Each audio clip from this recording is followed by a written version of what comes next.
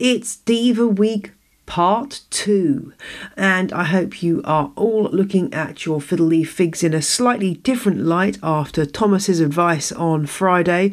Some of you did say, oh, I find the fiddle leaf fig is super easy, but of course, not every diva is a diva in every situation. So good luck to you if you find the fiddle a good an easy plant. And today's plant is Cissus discolor, the Begonia vine. And I'm joined by professional horticulturist and plant geek Leslie Halleck.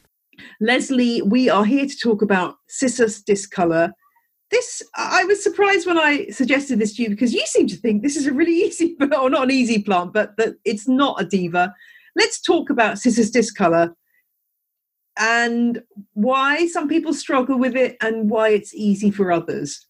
Well, I think that as a plant parent, right, as with human children, different plants are going to present different challenges to different houseplant keepers, depending on your particular situation and your personal habits and your personal, personality, your approach towards plant care and water. So what may be easy for one person may present challenges for another. And that is no judgment on anybody's plant parenting skills. So even though I can't say that I have a lot of challenges with Cissus discolor, I know why some people do, because it can be a little persnickety about things like temperature.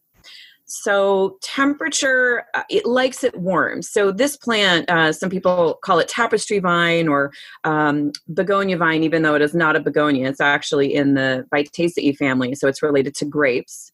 But it is from warm regions in Java and Cambodia. And so what can often happen, where I think people run into struggles with it, is if it gets a little chilly, if it gets cold in your house in the winter, or maybe you have it next to a window or a windowsill where it gets cold, it will just drop leaves on you all of a sudden. It does not like to get, kind of below that 65 degree Fahrenheit, 18 or so degrees Celsius range. And what people will do when it starts to drop leaves is they'll start watering it more to try to compensate for that. And that's actually the opposite thing you need to do. So I think that's where people run into trouble, is it may get a little too cool and they probably overwater, and then you can rot it.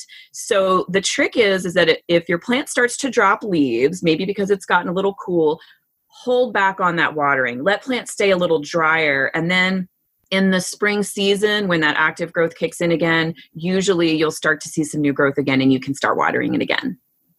Yeah, that's a really good point, because that is the lethal combination, isn't it? It's cold, but also those roots are really wet and the plant gets super. I mean, that ain't Cambodia, is it? That's right. A pretty miserable environment for that kind of plant. What about humidity? Is that another potential pitfall for growers? Sure. So, in a home where you may be running air conditioning, it's obviously going to be cooler and it's going to dry the air out. Or if you're running heaters, that can also be a challenge. So you want to be careful where you place it, if it's near a heat vent or something like that in the winter that can dry it out. Certainly if you feel like conditions are dry or edges of the leaves seem to be crisping from low humidity, you could certainly do some misting to help your plant out. But yes, certainly a low relative humidity and cool temperatures or overwatering at the soil level, those are probably your three main challenges there with this plant. And what about potting mix? I mean, so often plants come from the nursery in not quite ideal compost. Is it hungry? Is it hungry? Well, so they are fast growers, right? So typically, they want to grow fast and you want to give them some support. So if you feel like you're struggling and leaves are fading in color, then you may need to feed it. I generally don't like to grow this plant in a potting mix that's heavier in organic matter, just because you run into that issue where things can stay a little too wet. So I usually try to use a lighter mix that will drain better, that will hold consistent moisture. I like to use core cocoa fiber. That's something I like to mix into potting mix where I want to hold consistent moisture, but I don't want things to be soggy wet. So certainly if plants are growing vigorously and they're happy, I don't worry about feeding too much. But if things look a little peaked, then one thing to check is to make sure that the soil is not too soggy. And then certainly, a liquid humus type natural liquid fertilizer is something I like to use on my houseplants during the growing season. Nothing too strong. I generally don't use synthetic fertilizers just because I get too much salt buildup in my potting soil. That is great advice, Leslie. Is there anything else we need to know about this plant, or is that a potted summary, if you can excuse the pun? That's a good one. I think probably to sustain its girth, if you will, because it does like to grow long and vine. It's a great plant for hanging baskets or large wall planters where it can drape down. So think hanging baskets or baskets where you could add a pole for support or a trellis for it to grow on. That's where it's going to be happiest.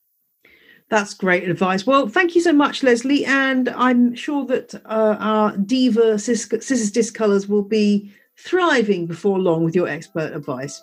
Spring is here, so that hopefully should be the case. Good luck, everyone.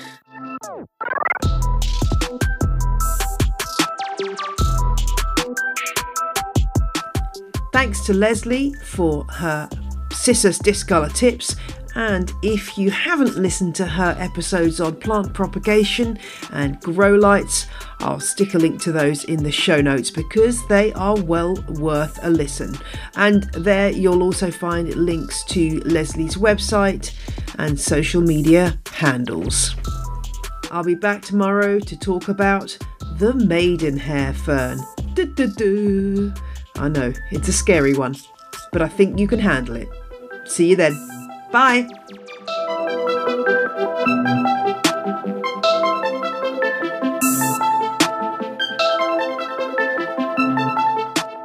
The music you heard in this episode was Roll Jordan Roll by the Joy Drops and Whistle by Benjamin Banger, both licensed under Creative Commons. Visit my show notes for details.